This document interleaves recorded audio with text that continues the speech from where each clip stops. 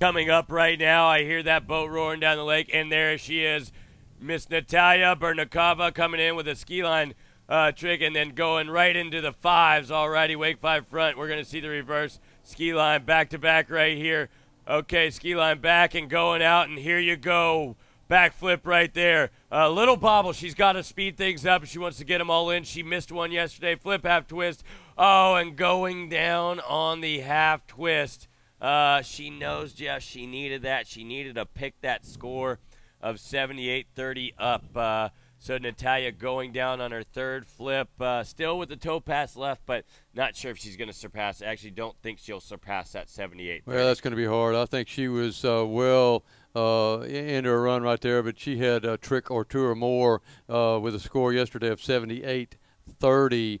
Was really close. All she needed really was one, perhaps one more trick to get her over that 81-10 mark.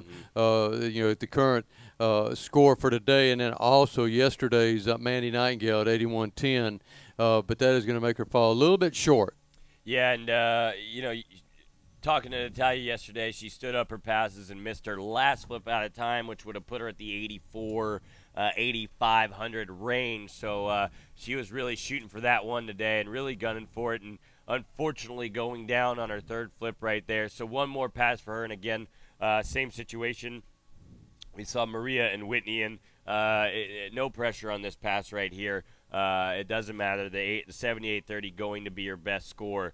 So she's going to go out there, have a little fun, go for broke, and try to just put the best toe pass together that she can. But as you said, Mandy Nightingale taking the lead yesterday, 81-10. Now, we've seen that matched already today by a young Michelle Bryant coming out stellar, just clean. You were talking about it during the break, just such a clean, crisp pass with the 81-10 earlier. Got some scores, one more score in, Maria Linares, 54-30. So that's one pass right there, Jeff. That's right. 5,430 points. So just brilliant hand pass from Maria. Yeah, and I really do. It was fun to watch that because she really got gutsy doing those back-to-backs, Mobius's.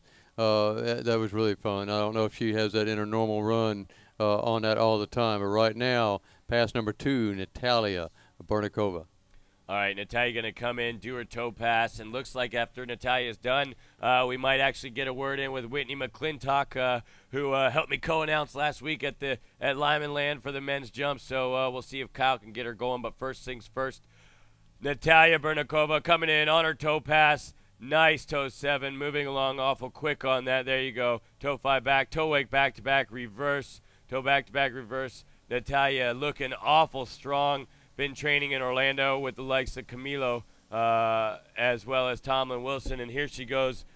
Brilliant toe tricks. Toe line back-to-back. Oh, just knocking that pass out of the park right there. I'll tell you what, she that was very, very clean all the way through from the very start to all the way through the finish.